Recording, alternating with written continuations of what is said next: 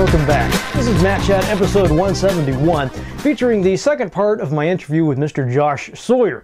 Now in this part of the interview we focus in on Josh's early days in the industry, his work on the Icewind and Neverwinter Nights series, as well as some projects that got canceled such as Project Jefferson and the Aliens RPG. A lot of great stuff, so without further ado, here is Mr. Josh Sawyer. All right, Josh, you said in some other interviews that the games that have inspired you the most or had the most influence on you are Darklands, Fallout, and Pool of Radiance. And I assume this is the good Pool of Radiance. Right. So what was it about these games that sucked you in? Well, Pool of Radiance, I like the ability to have my full party. I could make a party of all sorts of different characters. I liked the sense of exploration and Flan. I thought that was actually really, it's sort of crazy when you look at the map from the Adventurer's Journal, because it's like, here's the slums and Kudo's Well and Mendor's Library and all that stuff. But it was cool to be able to go into an area and kind of figure out where I could go. And so when you stumble into Mendor's Library and suddenly you're fighting a basilisk or a specter, you just came out of the slums. That was that was a big deal. And so that sense of exploration was really cool. I liked that it had a very Forgotten Realms feel, in the sense that a library has a basilisk and a specter in it. Like there are these really weird locations on the Sorcerer's Pyramid was another really just interesting weird location. It just had a lot of neat stuff in it, and so I liked that about Pool of Radiance. And the big battles, the big tactical battles, I thought were really fun. Sokol Keep was really cool. Belhingen Graveyard was really crazy, And then Darklands, great exploration. I really love history, so I love the idea of having a historically based game that tried to be extremely accurate and down to earth with everything.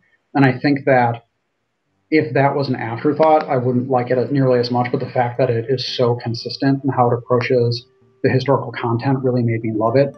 It was the first real-time with pause combat system that I can remember, so I really enjoyed that. And I thought they had an interesting approach to magic. The way that they use Saints and Alchemy was really awesome. And then Fallout. Fallout was really, to me, the first game I had played where I felt like choice and consequence, in the sense of being able to be the type of character personality-wise that I wanted to be, was really supported. So I could be a really horrible. I could kill everyone, or I could kill nobody. I could be very. I had a lot of agency, and so Fallout, I think, to me was the beginning of where I really started to think it's really cool in a game when it doesn't just allow you what sort of character to be from the perspective of mechanically what character do I want to be, but who do I want to be as a person, and the game responds to it. It's not just that I can make a choice and it gets thrown into the ether and then it disappears. It's that I make a choice and people care about it, and some of those choices are have short-term impacts, and other ones have long-term impacts. And the way that those choices sort of interleave makes it my story, not just the designer's story. Well, Josh, let's talk about your origins in the industry. I saw a funny quotation from an earlier interview where you described yourself as a lazy wastrel. This, back in the day, I guess in college, a lazy wastrel who plays video games and tabletop RPGs all day. But then I guess you had this epiphany and you taught yourself Flash, and then send your resume off to Interplay.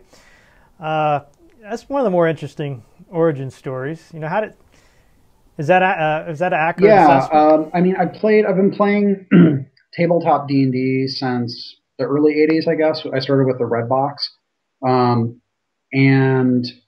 Bard's Tale was my first CRPG, which I can't remember which game. I think Bard's Tale actually came before the tabletop stuff, but Bard's Tale won in the Commodore 64, and then a lot of D&D. And then when I went into college, I played a lot of D&D in high school and a few other role-playing games, but in college I really played a ton of tabletop games, and I continued playing video games, and I really was not a good student. I originally went to school for music, and then I switched over to the college and became a history student. And actually, I wound up studying the history of witch hunting in the Holy Roman Empire, so there's a lot of Darklands overlap there. And I taught myself web design. I don't know what it was. I'd always been interested in graphic design, I guess. And so I taught myself web design, and eventually I taught myself Flash to do a tattooing website for a tattoo parlor. And then a friend of mine in college, he told me that Interplay was hiring a webmaster, and I was about to graduate, and honestly, I had a really bad, really bad grade point average, and I did not know what I was going to do with my history degree and theater minor. So, not that that would have helped very You much. could always fall back on the theater if the history Yeah, thing yeah, is. yeah.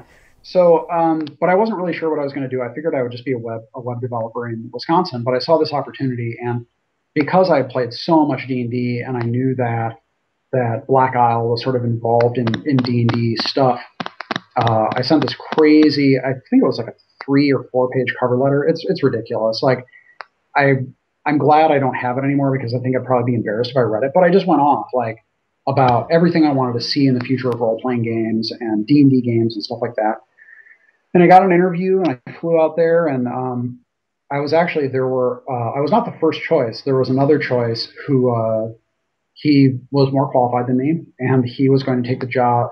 He was going to take the job, but then his girlfriend was moving to Oregon, so he decided to move with her. So wherever you are, guy, thank you. So I got hired there, and I was the web designer for Planescape Torment, and then eventually I redesigned the Baldur's Gate site. I designed the Icewind Dale site, and then the original Neverwinter Nights site.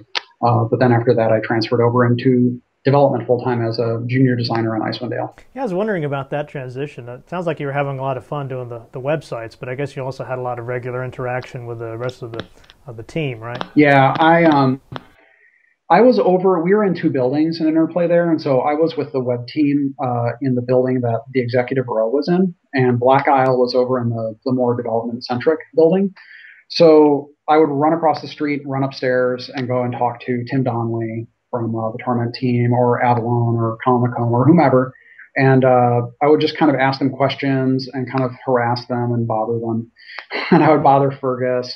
And I think at a certain point, a few of them sort of realized that I knew a lot about D&D, and like really a lot about D&D, and they wanted to make a Forgotten Realms game, and I knew a ton about the Forgotten Realms. So there was just an opening for a junior design position. And it started out first time, but I didn't really know what I was doing in terms of the editor side of things, or even in some ways common sense. A lot of times escaped me, but but I put a lot of time and effort into it, and I eventually got to a place where I was like, okay, I kind of know what I'm doing now, and then I switched over full time.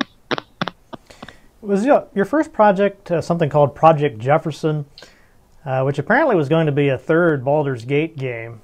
I mean, what I wouldn't give to see that. I mean, what can you tell me about that project? Well, so that actually wasn't my first project. My first project was original Icewind Dale. So I worked on Icewind Dale, and then I worked on Heart of Winter, which is the expansion. And around that time, I had talked to Fergus about. I had said we should do a Forgotten Realms game using our own technology, and we should try to make it 3D, but we should use pre-rendered shadows and light maps so that it really has like the cool lighting, because this was really still pretty early in 3D. And so when we looked at Neverwinter Nights had a ton of modularity. You could swap pieces out in real time and do all this awesome stuff, but it was all dynamic lighting, and at that time, dynamic lighting was not great. So I said, why don't we make our own tech? We can make this awesome editor. We can make all this stuff, and that way we don't have to be reliant on someone else's technology. And it was actually not initially conceived of as being a Baldur's Gate title. It was a title that was set in the Dale Lands part of the Forgotten Realms, and it was a 3rd edition game. And what eventually happened, though, is that due to various legal complications, Interplay lost the right to. Basically, they only retained the right to make, as far as I know, Icewind Dale games, Baldur's Gate games, and maybe Dark Alliance games. So because of that, it was like, well, is this game we're making closer to Baldur's Gate or Icewind Dale? And we're like, well, I mean, I guess it's closer to Baldur's Gate. So then it became labeled as Baldur's Gate 3, but it really didn't have anything to do with the plot line of the first 2 games. So what did you do on Icewind Dale 1? What I did on Icewind Dale 1 was primarily area design and a lot of item and spell design. So I worked on Dragon's Eye, That was probably my first area, which probably shows because it's not good. I worked on Dragon's Eye. I worked on Lower Dorn's Deep. I worked on, I think, a few levels of Cresselak's Tomb with John Diley. I helped work with Steve Bacchus on the final battle with Bellyfet. And I wrote a variety of characters, nothing really major. And then a lot of the rest of the stuff that I did was new rule system stuff. So I helped design and implement the racial abilities because those actually weren't in Baldur's Gate. Those came with Icewind Dale. So we implemented all the racial abilities for characters, all the new spells. We expanded the Druid spell selection stuff for Heart of Winter later on. And I wrote, I think, about 80 descriptions for unique items in Icewind Dale. That was something that I really enjoyed doing. I was really a fan of the old Forgotten Realms supplements like the Magister, where you open them up and they have stats for weapons, but like the stats for the weapons are kind of like, yeah, it's at the end. The beginning of it is the cool story about, where this weapon came from and what adventurers used it and how they died, and then this other guy took it and it got lost. So I had a lot of fun writing that stuff up, and but yeah, it was a mixture of stuff. I mostly did area design, item design, and spell design. Well, is it true that Icewind Dale 2 was your first project as a lead? Well, technically, Jefferson was my first project as a lead, but Icewind was the first project that I had where it shipped and I was the lead. Okay, well, anyway, Icewind Dale 2, one of my favorite games. And I'm curious about the development of this game as well as just in general your thoughts on the party-based games versus a single-character game. So Icewind Dale 2 was kind of an emergency for us. It basically Torn was canceled. Torn was a project that Black Isle had been working on for a while, and Interplay, for a variety of reasons, was not in great shape, and Torn had some problems, unfortunately, because there was a lot of cool stuff in it, but it was canceled. And so we had a lot of people in the studio, and it was also the first time, I think, ever that anyone in Black Isle had been laid off. We had no layoffs prior to Torn being canceled.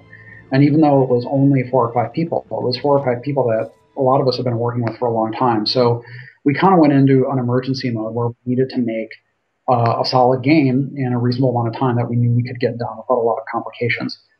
The original timeline for Icewind Dale 2 was actually only 4 months.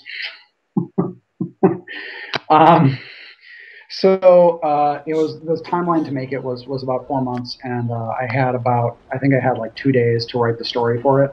So write the story, lay out the major characters, and what all the areas would be. I didn't have to fully design the areas, but I had to block out, like, we're going to have an ice temple, we're going to have this, we're going to have this forest area, we're going to have the Black Raven Monastery, we're going to have this. And I gave a very high-level overview of what those things were going to be. But then it was like a sprint. Like, we had all these designers who had a ton of experience working on Torment and Icewind Dale 1 and Heart of Winter and Trials of Lure Master. And I was just like, guys, here is a high-level design. You know how to make these games. Go. And it was a struggle, and area design can't be compressed that much. Even with the number of designers we had on that team, we couldn't compress area design enough to get it out in 4 months. And we were pretty aware of that, but that's what was kind of desired. So we pushed for it. When it became obvious that there was no way that we were going to do that, we sort of reevaluated what we were doing. We decided it made sense to make it a 3rd edition game as much as we could. And the major things that we left out were things like metamagic feats and attacks of opportunity. There were a few other things that were oversights, but we actually converted a surprising amount of the engine over to 3rd edition rules and added in a lot of the optional Forgotten Realms sub-races and things like that. And in total, it was a 10-month development cycle. And it was a really big game. Fergus, I know, was very concerned that it was going to be too short because Heart of Winter wound up being very short.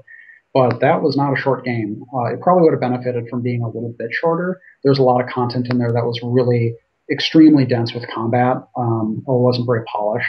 So I think a lot of us regret that we didn't have time to kind of like polish that stuff up. But it was done in 10 months, and I think people had a pretty good amount of fun with it. So it was a nice send off for the Infinity Engine. Yeah, I mean, absolutely. A very fun game. I'm surprised, I didn't realize it had this sort of turgid development history. But what about Gauntlet 7 Sorrows? as my understanding, you worked on that for a while with John Romero. He's one of my earlier interviews. Midway's San Diego studio. Now, something didn't work out with this project. I mean, what was going on? I think I'll just say it didn't work out. My idea of the level of what needed to be done with that game didn't really match what Midway wanted to do with it. And I understood that they needed to do what they needed to do, but I said, I don't want to be here to do that. So I left. I get the feeling they'd have been better off going with your view. Well, it's hard. It's one of those things where I like being a designer because I don't have to deal with, I don't really want to run a company. And the more I sort of see, either at a very high level, like at a company the size of Midway, or even, like the stuff that the owners at Obsidian have to deal with, like, I'm sure that, there's a certain satisfaction that comes with running a company very well, but I am fine with the pressure of running a team. And so, again, when I sort of look at Midway, like what they were doing to a certain extent made financial sense. But I said, well, but I'm a designer and I want to design things. I don't want to just make things for the sake of making them or make things for the sake of making money. So I said, it's fine that you want to do that and make this game, but I don't want to do it that way. And so I decided to leave. So. Well, after Black Isle Studios was shut down, you moved to Obsidian Entertainment, right? So I was wondering if you could tell me a little bit about this transition. It was Black Isle to Midway and then to Obsidian. Okay, so after Black Isle shut down, you went to Midway, which we just talked about, and then to Obsidian. So can you tell me a little bit about what Obsidian was like at this time? It was interesting because they had already done Knights of the Old Republic 2, and that was a big crunch for those guys.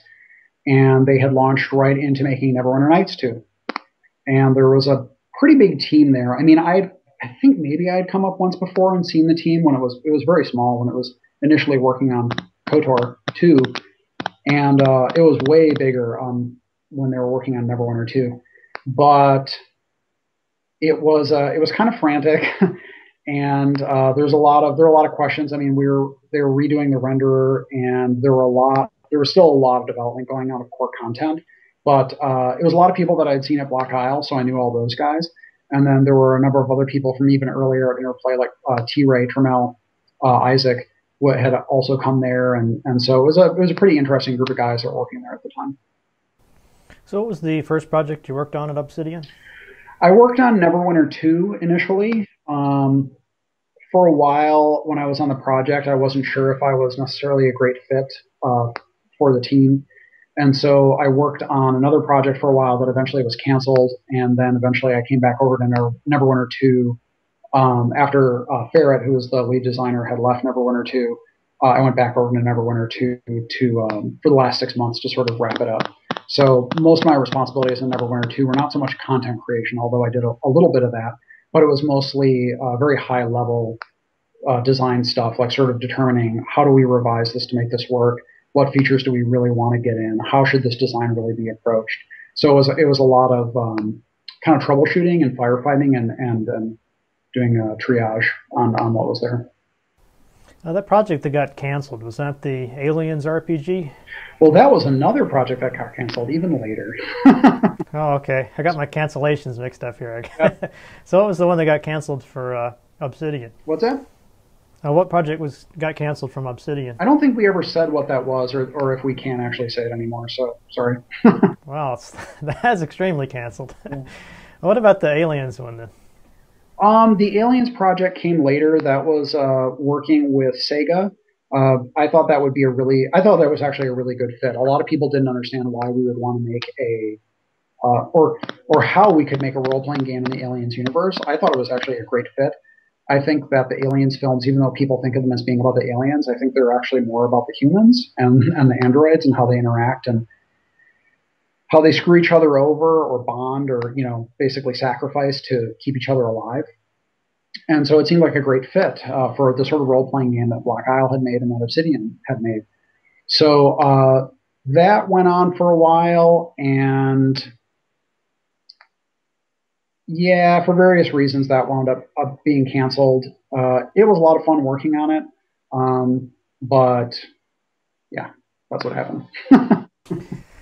Yeah, I mean that one. I really wish that hadn't been canceled because it really sounds fascinating to me as well. You know, this I love the Aliens universe. But what about Baldur's Gate Dark Alliance? Baldur's Gate Dark Alliance was something I don't actually know who came up with the idea for doing it, but I think the idea was Interplay wanted to do more console development because we had been a very strictly PC house for a long time, or maybe that's not really accurate, but a really heavy emphasis on PC stuff, and especially with role playing games, it was very much PC focused. Uh, in Black Isle, we sort of recognized that the games that we made were very focused on the PC. It would probably not be such a great fit for the console. And with Snowblind, Black Isle published it. I think Avalon did a decent amount of work on it. I did a little bit of work on some of the. It wasn't a ton of work. It was like spell design, and some UI design. But really, it was just to say, take the sort of spirit of kind of a single player D&D game and make it into something that's more console friendly. So it's not really deep, but it tries to capture the spirit of a lot of the things that you find in it. Not even the mechanics, but like, if you play a barbarian or if you play this sort of a character, it kind of gives that feel of being that sort of a character in a D&D game. Not mechanically, but just sort of the idea of being that character. And it was really more, more of kind of a hack and slash and loot game. In Dark Alliance 2, I actually thought that the team did a really great job. Dave Maldonado and the other designers, I think they made a lot of awesome, actually like really interesting characters in those games and made a lot of cool mechanical additions. But they were pretty neat because that was my first real exposure to console gaming at all. It wasn't until Midway that I actually was fully, involved in console development. So Dark Alliance was a cool introduction.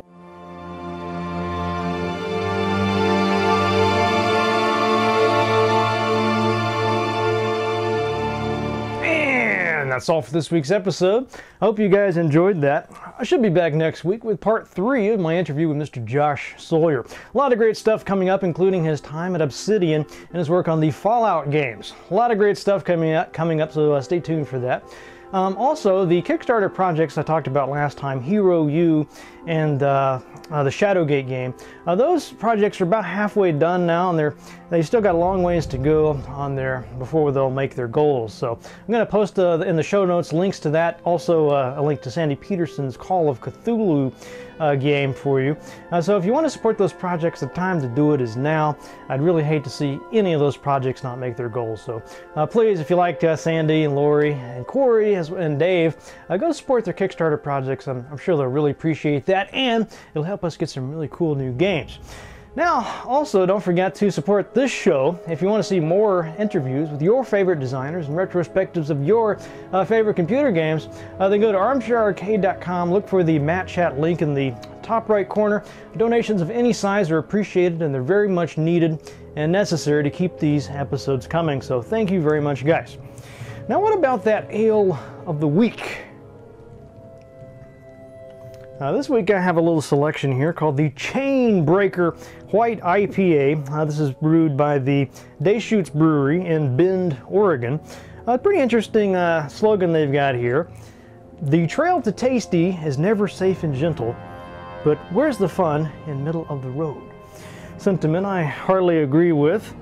Not seeing a lot of information here on the bottle. Apparently they want me to pour 2/3 in a tilted glass, swirl what's left around the bottle, resume pouring. Yeah, I think I'll just use my trusty drinking horn. I do not see... Oh, there it is, 5.6% alcohol, so that shouldn't be bad at all. So let's get this open and see what it's all about. Alright, so I got some of this Chain Breaker here in the old drinking horn. Smells good, kind of a citrusy lemon, almost a bit of orange scent in there. Really nice, really fragrant. My hopes are up for this. Let's give it a taste.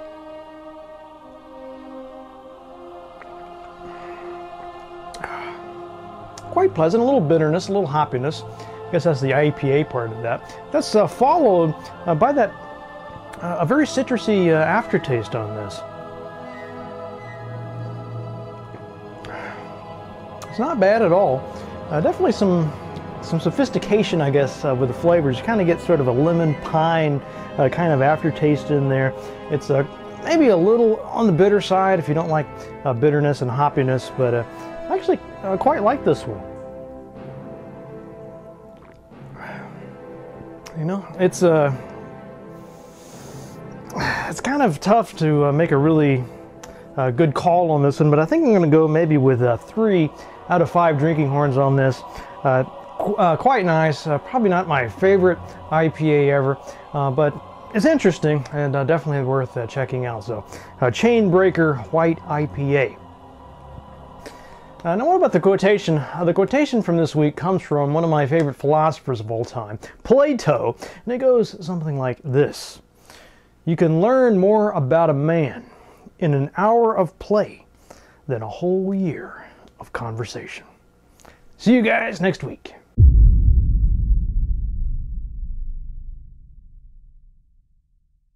How could anything grow in that place? It smells of death. Death and power are close cousins. Don't think I like your relatives, old man.